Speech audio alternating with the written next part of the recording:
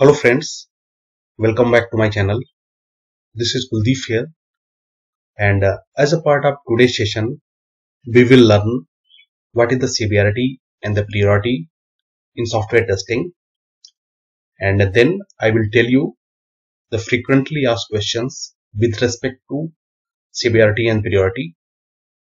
Okay, so even if you are a fresher or having the experience between 1 to 5 years, then you will surely encounter few questions with respect to severity or the priority in any interview process.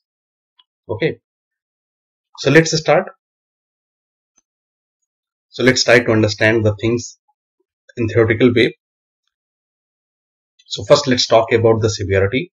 Severity is impact of defect on the application, and for every defect severity should be logged. The severity can be categorized in the following way, right? So basically we can define the severity as a critical, major or the minor. So first say like when we can define the severity critical, or we can say S1. So let's consider that we have received an application for the testing and its core features are not working at all. So in that case, QA should log the defect as the S1, which means QA cannot perform any kind of testing on that application.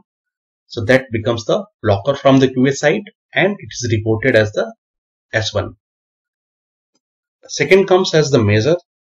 So measure means QA is able to perform the testing on that application, but there are certain features or functionalities which are not working.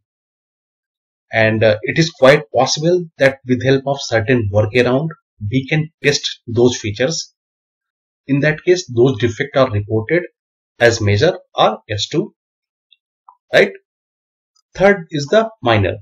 So which means the functionality which is not impacting much in the testing, and we can live with that kind of defects for some time being.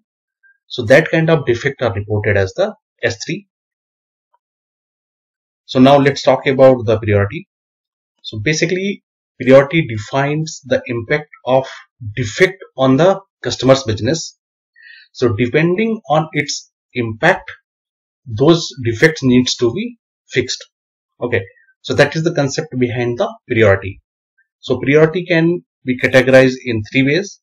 First it is high, second is the medium, and third is the low. So now let's see like what kind of defect comes under the P1 priority. Okay, so functionality that is critical to customers business and it is not working, which means like application cannot be used until that kind of issues are fixed. So such kind of defect are defined as the high priority and that needs to be fixed immediately. Okay, now coming to the medium priority. So again like these are the functionalities which are working with some workaround. Okay, so that are not impacting the customer's business much. So that are categorized as the P2. And coming to the P3 priority, so basically they have the less impact on the customer's business, and the for time beings we can continue with that, but they will be fixed in the coming time for sure. Okay, so I hope like you are able to connect things like what is the severity and what is the priority. So let's see like what are the different questions generally people ask during the interview. Okay, so first is like who assigns the severity of the defect. So severity is always assigned by the QA who has reported that defect. Sometimes it happens like your senior team members review that defect, so they can change the severity as per their business understanding. Second question is like who is the responsible for assigning priority to defects. Most of time we are working in agile process. Okay, we are following the agile in the various organization nowadays. So the priority is getting defined by the product owner in the most of the cases, but yes, sometimes QA person who are the senior one, they can also define the priority if they have the clear understanding of the business Now this is very important.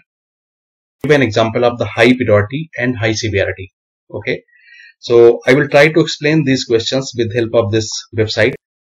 So first let's understand like what does it mean by the high priority and high severity.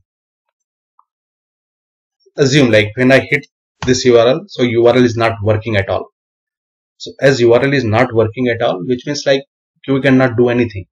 So it is quite possible like the build is not deployed properly or the server is not up and running.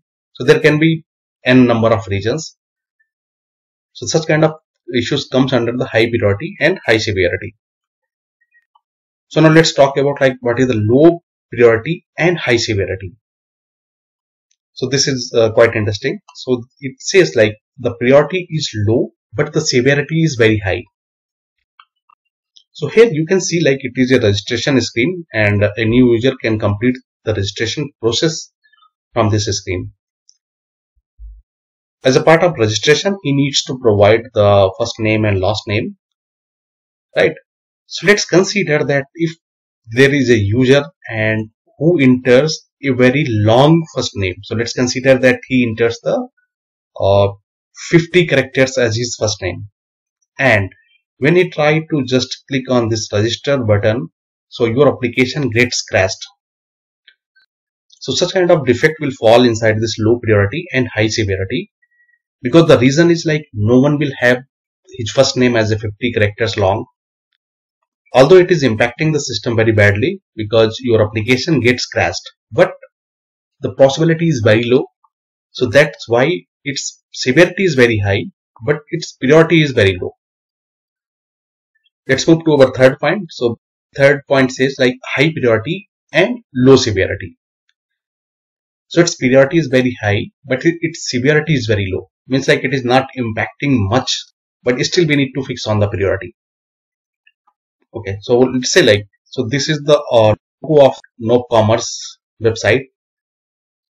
So let's say like they have misplaced this logo. Okay, so they are using some wrong logo here, or they are misspelled this name itself. So such kind of defect comes under the high priority and the low severity, because like it is not impacting your functionality. Like you can still log in into this application, you can perform the different kind of operations. It is just merely a image or the logo, but such kind of defect will bring the bad image for the organization. So it's very necessary that such kind of defect gets fixed on priority. Okay, now let's talk about this last one. So last option says low priority and the low severity. So low priority means like such kind of defects are very low in the priority, as well as like there is no need to fix those kind of defects immediately. So let's consider that when user clicks on this block, okay, and here there are certain spell mistakes. So such kind of defects will be fall inside this low priority and low severity, because it is not a very frequently used feature. Okay, so it is not expected that user will come to this blog section and they will read the content, okay, inside this blog. So that's why it will fall inside this low priority and the low severity. Okay friends, so that's all for the today's session. I hope it helps. Please let me know in the comments like if I need to cover any more topic which are important from the interview point of view. So I will cover those points in the upcoming time. Please like, comment, share and subscribe. Thank you for watching my channel. Thank you so much.